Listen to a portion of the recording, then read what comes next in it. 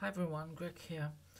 So today I'm going to make a Linux command. So I'm going to start with just creating a directory for the project.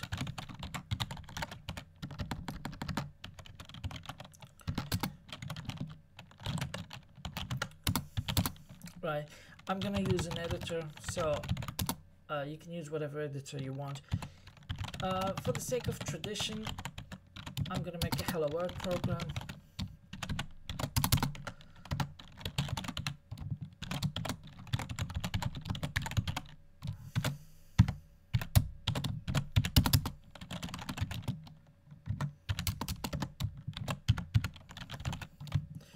Okay, there we are. Now I'm going to compile it.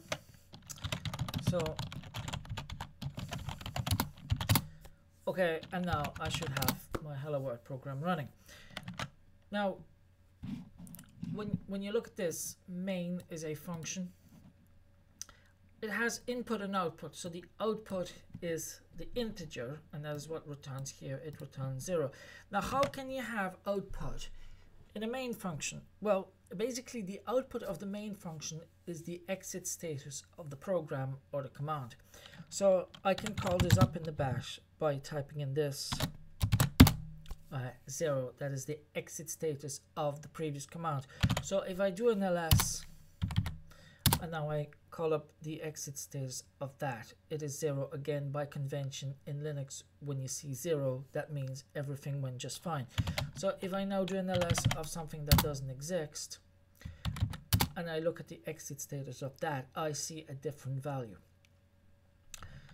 So that's for the output. Now for the input, I can also have input here, and those will basically be the variables or the arguments, the parameters that you give with the command. So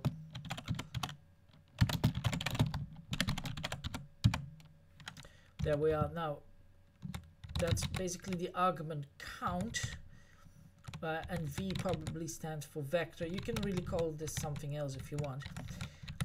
So this will contain a list of the arguments. The first argument will be the name of the program itself, and then it will be followed by whatever you typed in behind the command name on the command line.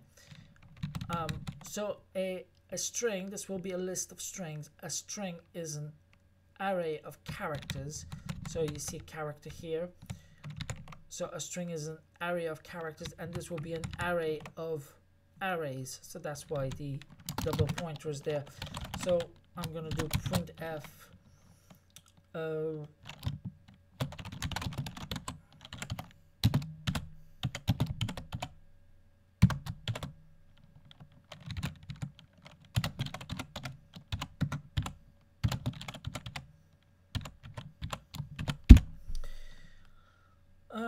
yeah, I think that's all right.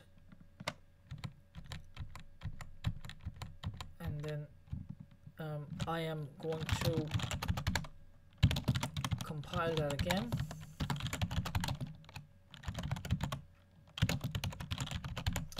And I'm going to put an argument behind that. Okay, and then it tells me you typed hello FFF. Okay. So let's say that I want to have a command which requires the name of a file to be added after the command. So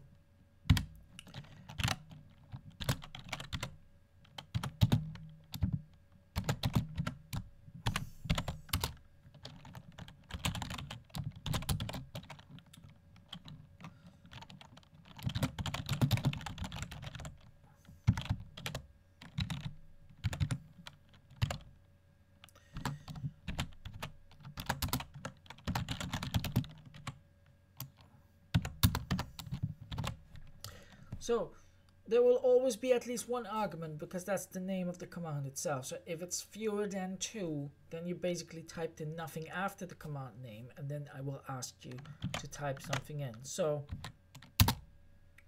right now, let's say, no, I can just do this. Let's say I put nothing after hello, and then it says give a file name, right? And you see that the exit status will be 1 in this case, right? Because something actually went wrong. Okay, What's the next thing I can do? I can check whether the file name actually does exist, whether it relates to a real file. So I had some code prepared earlier.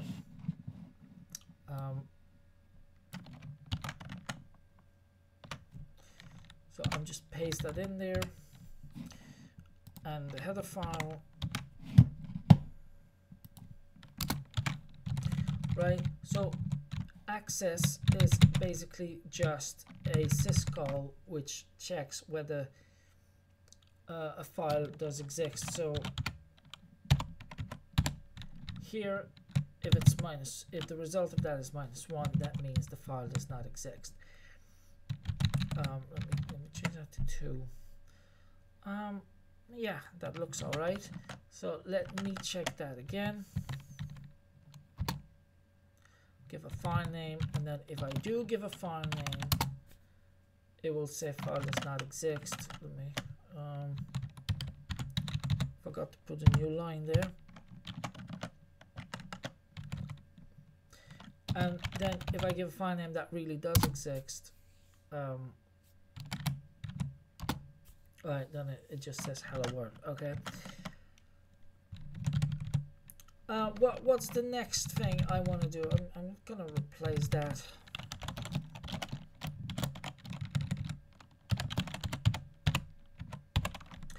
The next thing I want to do is add some color,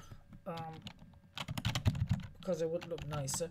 So I have a program here that shows you how to do the colors. So if I run this, you see all the colors. The colors are supported by the kernel, right? They're basically implemented by outputting a specific string of characters to the standard out, basically. So if you look at how I wrote this, is just a bunch of printfs of very specific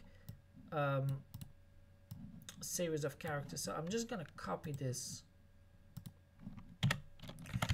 I'm gonna go back to the other directory. I'm gonna paste this here, and when you decide to give it another color, it sticks to that color until you tell it to go back to normal. So I'll have to put 2 of those on either side. So this is going to be K yellow and K normal. Here I'm going to put an error.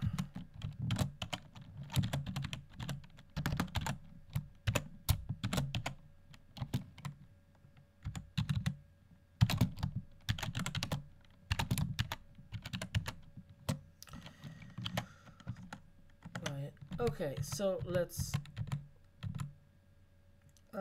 do this again, right? What if I give it a bad file name? Then I see it in red, and if I give no file name, it does it in yellow. Okay, what's the next thing I could do? I could just check the username that owns the file. Okay, so here again I have some code pre-written, because this is not about teaching C or anything. This is just specifically about showing how to do a command. So need more header files.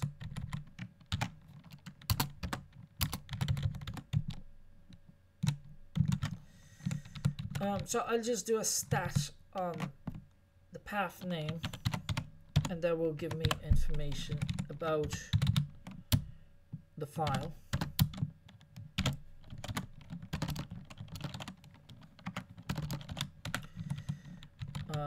I pass on the address of a struct. Let me see now.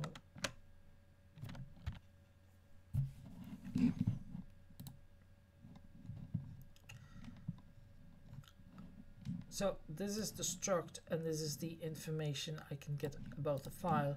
And what I'm interested here is the user ID the ID of the owner, so that's st_uid.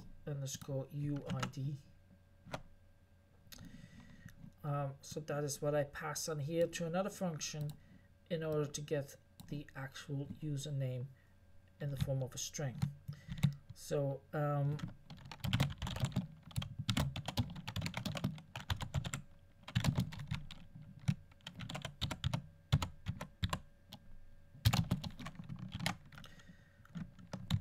and sure, why not make this green while we're at it?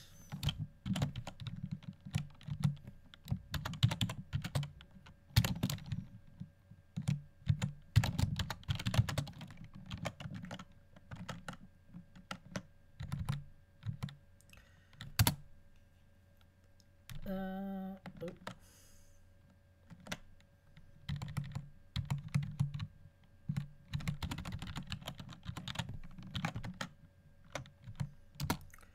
And there we are. Okay, and if I give it a false file name, that still works. Okay, so that's basically I have my command now. I'm gonna rename that to user. Right now, this is not necessarily a very useful command, but you know, it's about the concept. Now what I want to be able to do is something like this, right? Type it in the way you normally would type a command so that the shell will actually find it. So if I type in ls, okay, there is actually a file on your computer called ls, and the shell will execute that command. How does it find ls? Well, basically it looks in here. So the environment variable path, you see a whole bunch of paths, and they are separated by those colons, and it will just look in any one of those, see if it finds ls in any one of those directories, and then it will run that file. So if I do which ls, then this command tells me it will find ls in the /bin directory. So all I have to do now is I need to copy this program user to one of those directories. So I can just do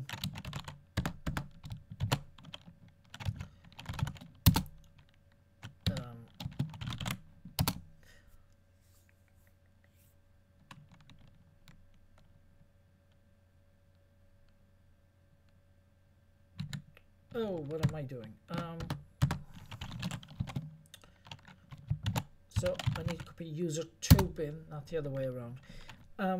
And so now this should work. So if I do user and then a file name, then it will tell me this particular file has owner root.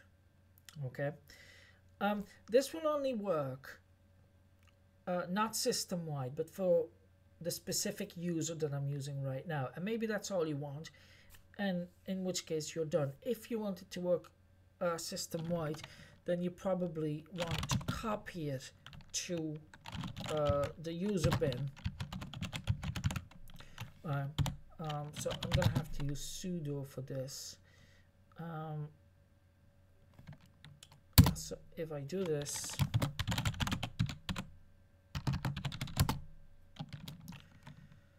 and if I get the password right. Okay, so now what I'm gonna do is I'm going to remove the other program, right? And so now this should work system-wide. Okay, now what has happened here is the bash remembered the directory in which it found user, and now it says, well, it doesn't find it anymore. But if I reload bash, that should be fixed. So there you are. Okay, and so now I've created the command user on my system, system-wide. So that's how you make a Linux command. I hope you enjoyed that, and thanks for watching.